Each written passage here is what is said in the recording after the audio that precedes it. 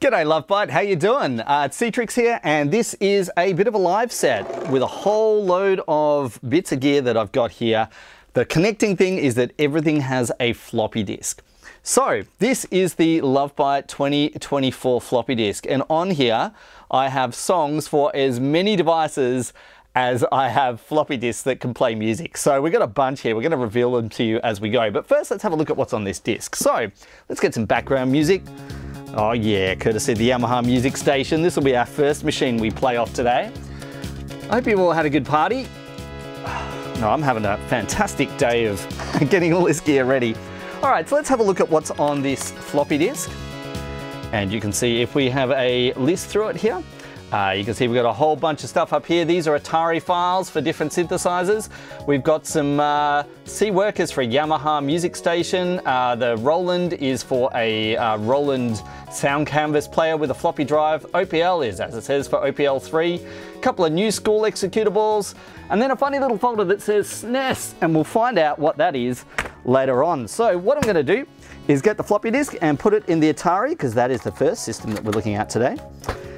And if we have a look at the Atari screen, you'll see that we can open, and we're going to open some MIDI files.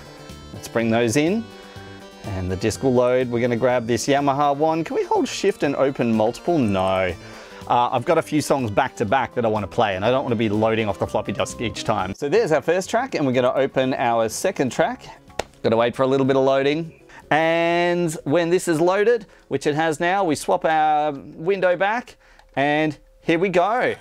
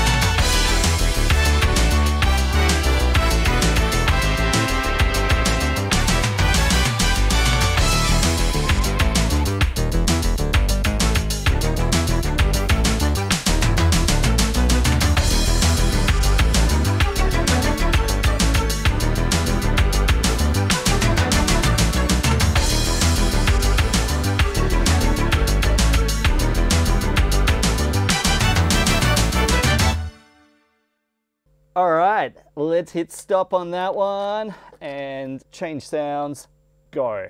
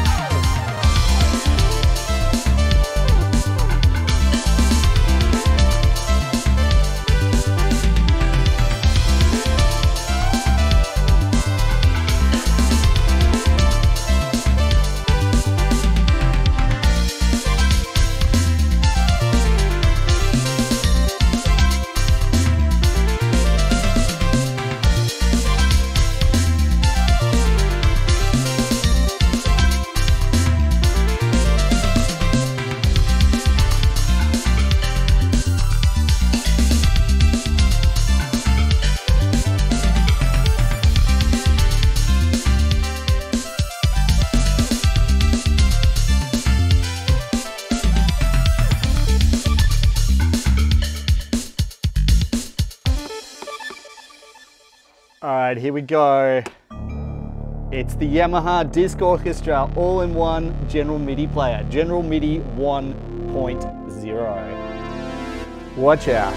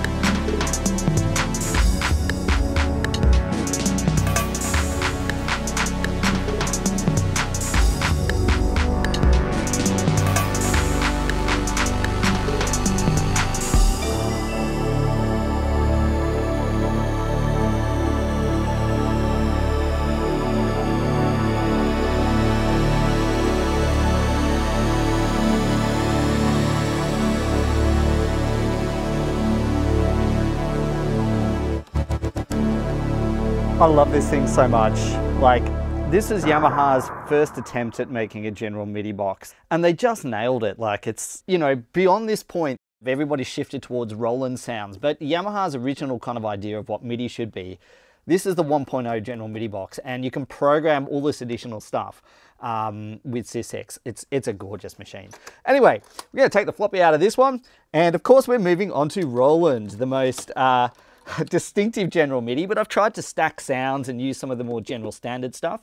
You got to jump through a bunch of errors when you put the disc in because it doesn't understand the other formats, because I've done some cTrix stuff. Track number 5 is Roland. Let's have a listen. Oh, hang on, I need to hot plug it. Ooh, ooh, yeah. All right, hold on. Hot plug, hot plug, hot plug, outputs. All right, rewind. Here we go.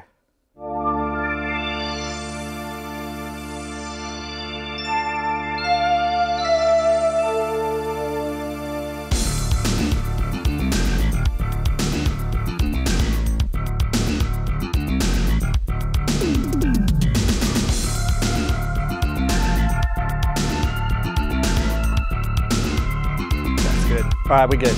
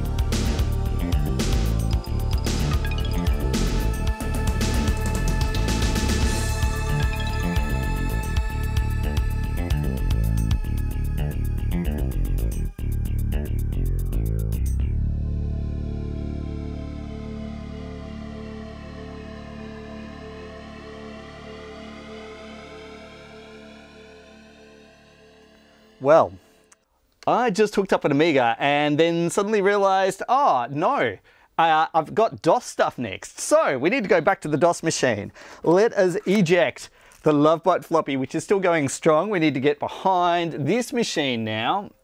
And our next track is actually an OPL3 track.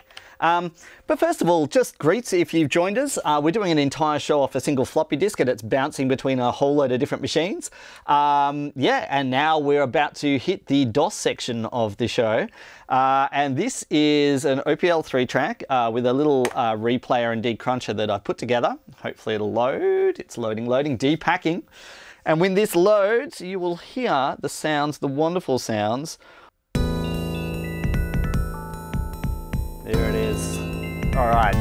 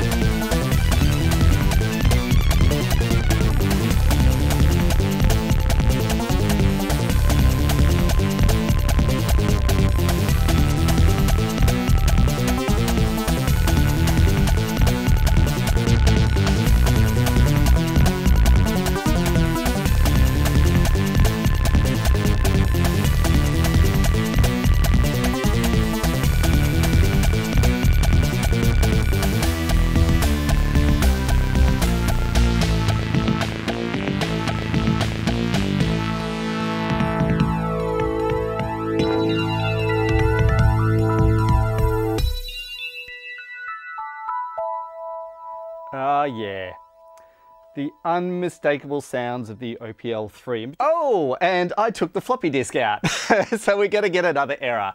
But that's all right, we can just fail on that one.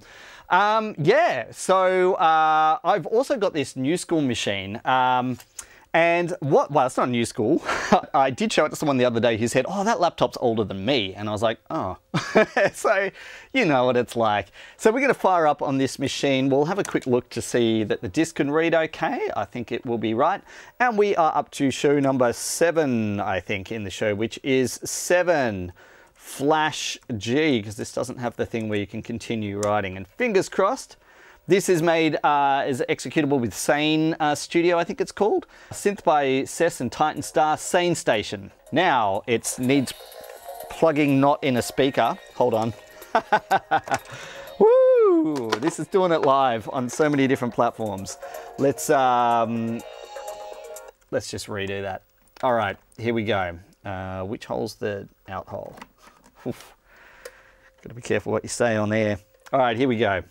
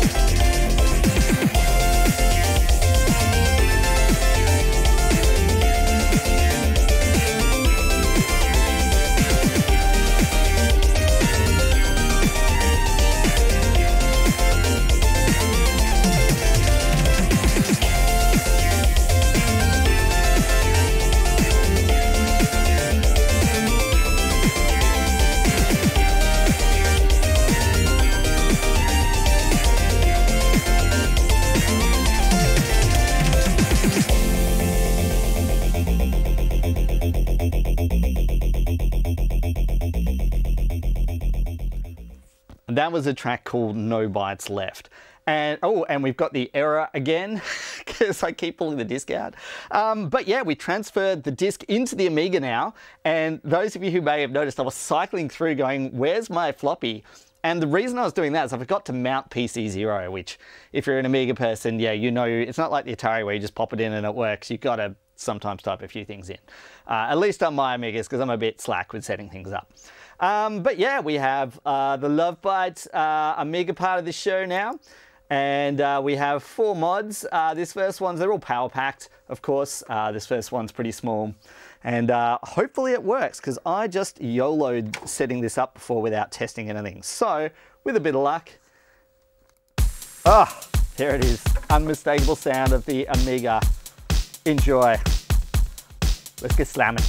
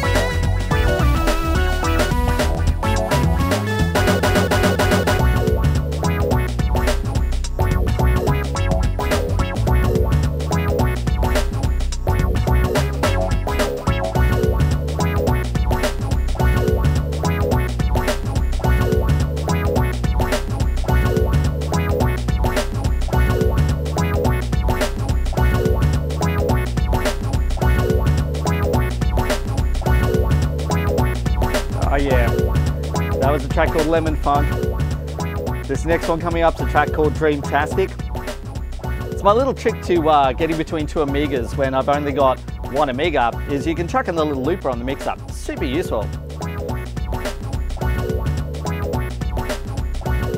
But at some point, you got to bring the next one in. And this one's a bit of a party banger. I hope you enjoy it. This is incidentally the largest file on the floppy, just to let you know.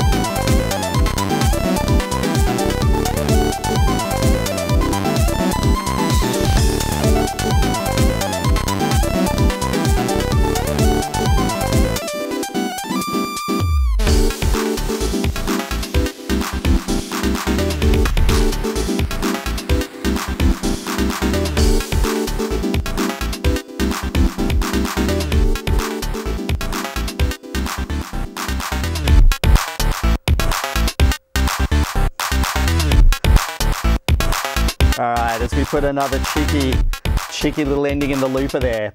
That was a track called Dreamtastic. One of these days I'll pop it out as a mod. I haven't got around to releasing all my mods yet. I will do it in a massive dump. I know a lot of people want them. There's a reason I haven't released them yet. It's because I want to record them all first properly and have them on a YouTube channel. Otherwise, what people do is they get them and they play them back in like VLC or some other equally terrible player that completely balks the playback, and then they just chuck it on YouTube like, here's the cTrix track that I recorded. And it's like, no you didn't, that's not what it sounds like. And it's hard panned and it's got none of the effects and things. I mean, all these tunes are designed to sort of go through a mixer, so yeah. Anyway, what we're gonna do Still on our little Lovebyte floppy here, we have a couple of things here that are a little bit different. In particular, I've got a track that is a executable file that I entered into a small music competition that was supposed to be a chip music competition, but then they said it can be up to 32K in size and you can use 16-bit machines because they wanted to include Mega Drives and things like that. And I was like, well, that includes the Amiga now, so as long as it's under 32K and it's got no samples in it, and this is using a tool by Pink of Abyss. If we hit the tilde key, we can multitask, because that's what Amigas do. If we then go into the Lovebyte folder, or the floppy, I should say, we can go and we can probably arrange the windows a bit better. Open this file called 9disco, and that will fire up our little pre-tracker demo. So yeah. Not much to say about this. I think it won first place at Flashback Chip Compo for tiny music. And we're all about the tiny stuff today, of course, playing the entire show off a floppy disk, which has still got a few more tracks under its sleeves, so stay tuned. I hope you're enjoying.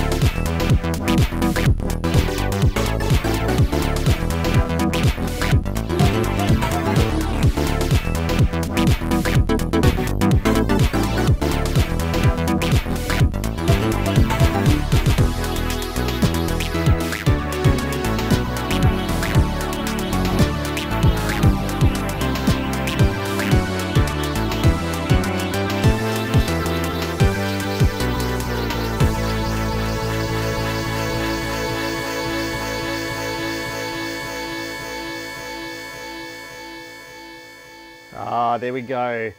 Complete with Dutch color scheme because, yeah, because it's supposed to boot off a floppy at a 500, not a loaded OS on a 1200. But hey, Hey, I got 2 more tunes for you, maybe 3. We're going to do something pretty exciting next, but to do that, I have to play a tune which I can just sort of let roll in the background while I do some shuffling. Here we go.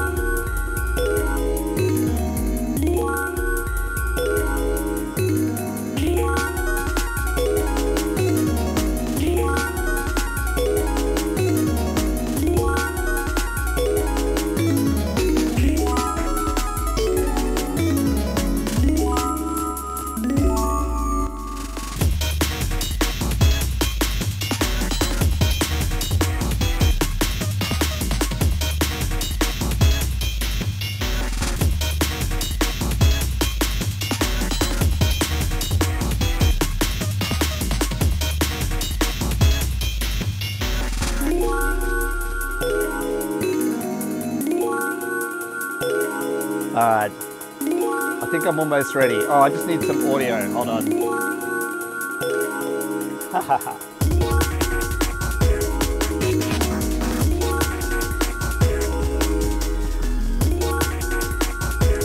One sec, I knew this would happen.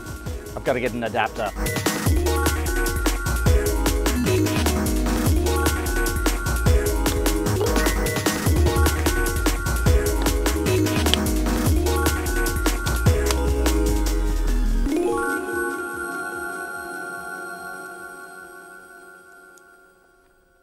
All right, just in time on that one. Yeah, so basically we've got a SNES here with a pretty weird looking floppy disk sitting out of it because the last track is actually for the SNES. Let me just first get some background music so we've got something in the background here. All right, hold on. All right, what we're going to do is ignore that error. And then we're going to tell it, well, we don't have to tell it anything. We're just going to check the files are on the disk, which they are. All right, now we're going to do something which is pretty scary. We are going to delete star.star, enter. Are you sure? Yes. So we're actually erasing every single thing on that floppy. 14 files removed. Oof. And then what we're going to do is say SNES go. Oh, hang on, not that way around. What about the other way around? Like that. Yes. Okay. So what this is doing now is actually de-archiving a couple of SMC files. And you may have actually recognized the SMC format as a format that you use in a Super Nintendo emulator. Now, if we pan down, you will see here is a Super Nintendo. And next to it is this thing here, which is called a Super Wildcard. And what we're going to do is shove the Super Wildcard into the Nintendo the right way around. And on the side of it, you'll see, there's a floppy drive. Woohoo! Now, in order to get it to work, you need to give it a chip from an existing game. So we're just going to chuck Nigel Mansell's World Championship in there, like that. And if we power it on, it should come up and say, here we go, Super Wildcard. Look at that. And what we're going to do is go and pull our floppy disk out, and we're going to pop it into the Super Wildcard. If I can get it in, like so. And if we actually go play game, it'll say insert disk, and it'll ask us what's on the disk, and you'll see Elix and Make Me Wander are the 2 tracks on here. So we're going to start off with the Make Me Wander track. We'll go load, and you can see that it's flashing and flickering. I love this as it's accessing the drive. I think it's overdrawing power. And this will count down, and when it gets to 0, we've got a banger ready to go. And I'll just get on this so that we're ready to hit go. Are you ready for this? Oh, it's almost. Oh, here it is. Come on. Hey, here it is.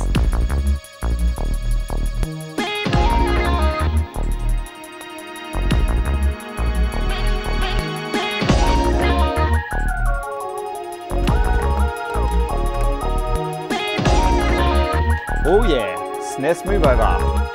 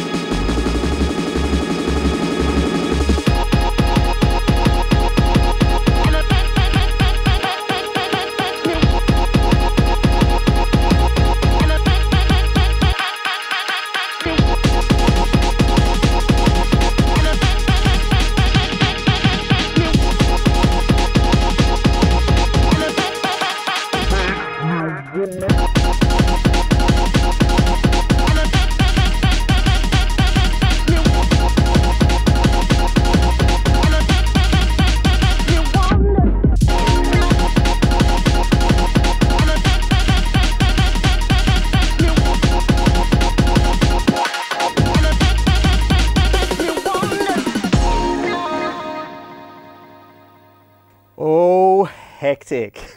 That is the sound of the Super Nintendo there as we hit the reset button.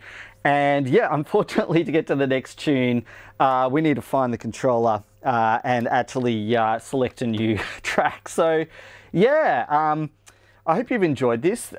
This was really all about trying to get you know, a set to fit into a small amount of space, but ultimately also trying to do it across platform.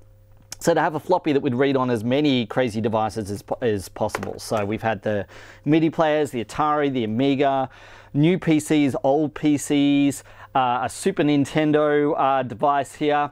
And yeah, this is going to be my last track now. So I hope you enjoy. Here we go.